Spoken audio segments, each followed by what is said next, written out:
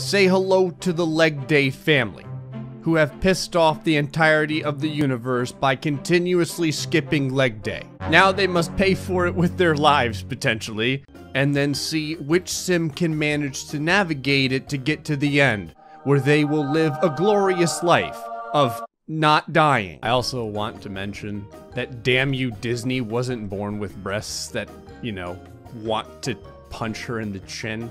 I just had to do that because I thought it looked funny.